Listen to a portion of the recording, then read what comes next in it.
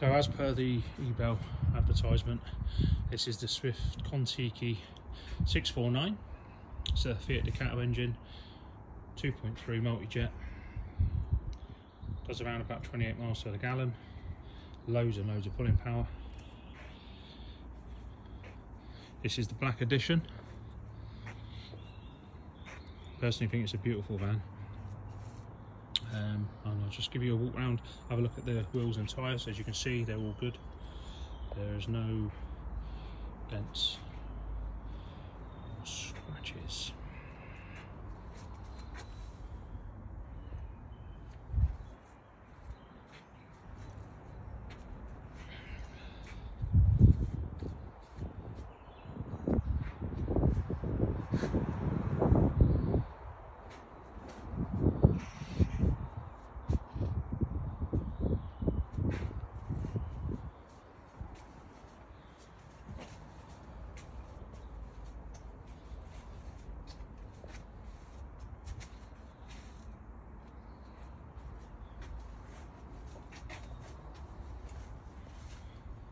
If you can see there, well, the tyres are good.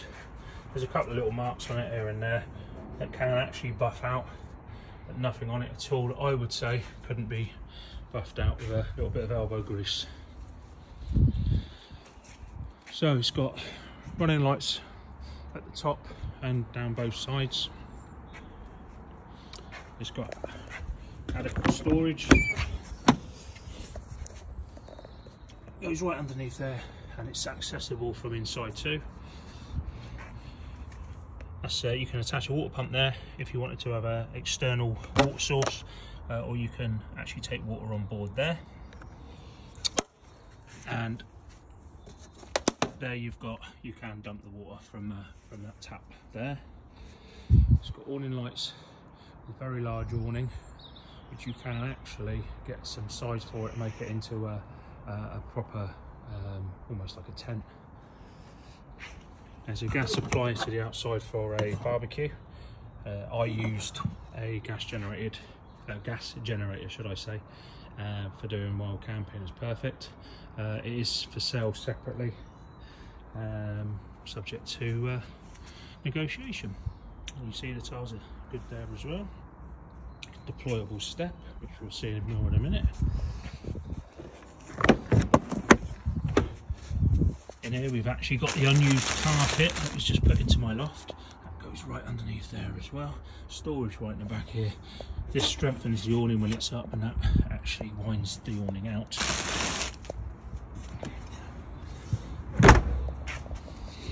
Now on the back here we've got a motorcycle carrier. I carried a 250 Trails bike, which was 150 kilogram. No problems whatsoever. Very easy to use.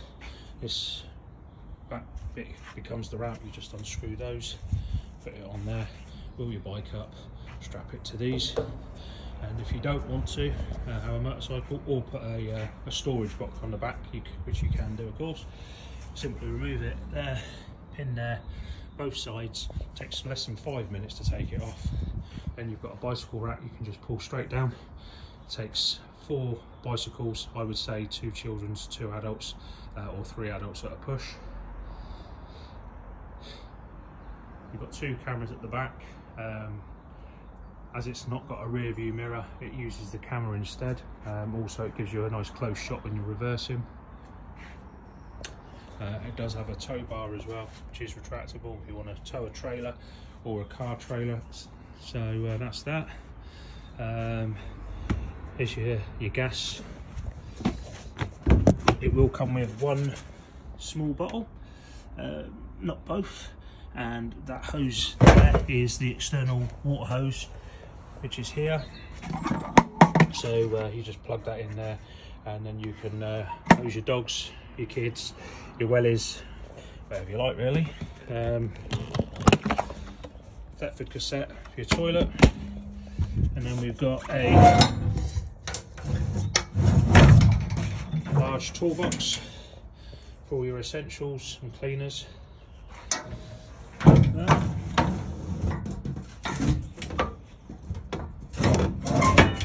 That's that. And that's that. from the outside. On the inside, just unplug it a second, so it'll make a racket. I'm purposely trying not to have an edited video so that you can see that from start to finish you're looking around the vehicle. There you go, nice. It's fairly quiet. Put the seatbelt on, you can see there's no lights at all on. Handbrake, of course. Take that off. And there's the current mileage, 14,815, which is nothing at all.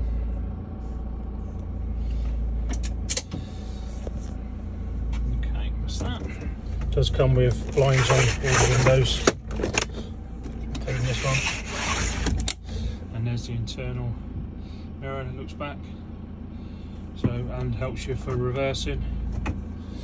And same again, we've got blinds either side, captain's chairs for both, and they both do turn round to face the other direction, both with armrests. So again, you've got a front cooler, glove box, cup holder, 12 volt charge, USB, and if you want to plug anything into the stereo system, it does connect to your phone. There are also additional USB auxiliary cables there, along with an extra couple of cup holders, and a paper holder or map holder there, and an additional compartment there. It has got cruise control on this as well. You can set your speeds, and that's that really. I've got additional reading lights and plug sockets as well at the front. Best probably for the top bed there. And that's all I can think of to show you on this. I'll plug it back in and I'll take it around the back.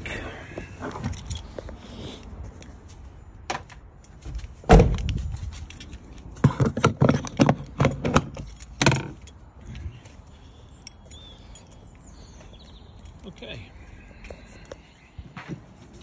Shut that. Now we can deploy the step and go inside. Let's put some electric on.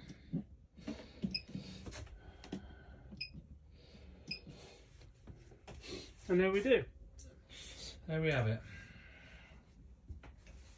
So this back here turns into a king size bed.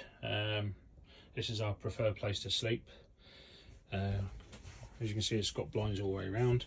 These here, we just had them in our loft bagged up, and they're the additional bits you need to turn this section here into a double bed if you require it. So this becomes a little table, as you see. Cabinets all the way around,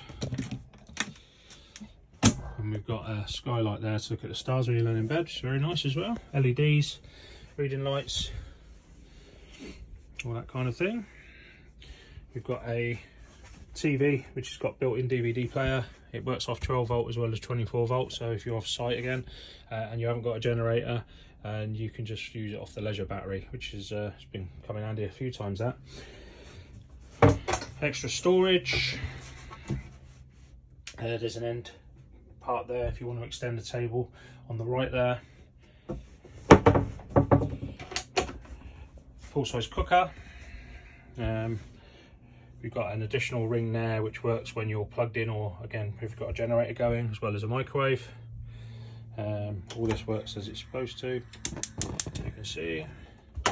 A sink with, it's got a pump, hot and cold water, very powerful, and extra sockets. Three-way fridge, so it runs off of leisure battery, mains and gas. Little larder cupboard there, and behind us we've got a mirror and our wardrobe. Got an external table if you want to eat in the awning, retractable aerial, and we've got TV amplifier, And then we've got nice compartments for your clothing in there. There's a solar panel up on the roof, and that feeds the leisure battery. There's also an air conditioning unit built into the back here, just keeps it nice and cool in the summer, which is very handy. That works off of this remote control here, and yeah, very simple to use. So here we've actually got our controllers for our gas and water, so we can control the temperatures. This is where we control our electricity supply, whether it be leisure battery or mains, and it gives you an indicator of where you're actually at with it and how quickly it's charging from the solar panel. Okay, it's got blinds built in even on the doors, as well as fly screens, which is very normal for motorhomes. And we've got this lovely bathroom, okay, which is actually really spacious. I'm 6'3" and I have no trouble at all having a really nice power shower in there. Absolutely cracking shower. Hot and cold water there as well on the basin, storage down there, storage up the top there, toilet roll holder, so and the flush for the toilet, and the skylight if you want to look at the stars whilst you're otherwise engaged. It's got little low level lights as well. It's just a really pretty thing. Additional couch there, and then we've got 4 seat belts on here and 2 at the front, so that makes a total of 6 seat belts. We've got an additional TV DVD player here, so if save arguments, you want to watch different things, or if you've had an argument and you want to watch different things, perfect. More cupboards there, built-in speakers, again go back through to the front radio, and then we've got an additional storage here. That's the ladder. In that little red book pack, we've got all the manuals for everything on board, and here we've got a lovely big double bed, and it is very comfortable. My wife didn't like sleeping up there too much, but I love it. I actually really love it. So that's that. And as I say, we've got additional sockets that work when you're plugged in on site or using a generator. And what else can I tell you? As you can see, all the upholstery is in good order. We actually always kept it covered up with blankets. Say the carpet's never been put down, and that's the water trap there, so you can just do inspect your water to make sure it's in there. And as well as everything else, we changed the fluid for the which is a 5-year fluid for the heating, so that doesn't need doing. As you can see there, look, cost 250 quid to do that. We've got fully stamped service book, just had a service 31st of January, same time as the MOT, and that shows you the current mileage on the MOT, and it was actually recently done, which is V5, and a habitation certificate there. So all recently done for you. Also 2 sets of keys. So it's currently on finance with Black Horse. The idea is as soon as we've got a buyer that pays a small deposit, just so I know you're serious and turning up, I will pay the outstanding finance off. I will show you proof that that is done. You will be able to contact Black Horse if you want clarification. However, I will have a letter or an email to say that I've done that, and then the finance will be cleared. I won't clear it until I've got a buyer though. And that's that I can think of for now. The starting bid is the lowest price I want, so if you do want it, please don't message me and ask me how much I want. I've started at the price the minimum price I want, and I'm hoping to get as much as I possibly can for it. These are selling for over £70,000 at just about every motorhome company in the country that I've been looking at. They average around about 72,000. So if you get this for anything in the 60s, you're getting yourself a bargain. It's in good order, it really is, as you can see, and that's it, I think. So, thank you.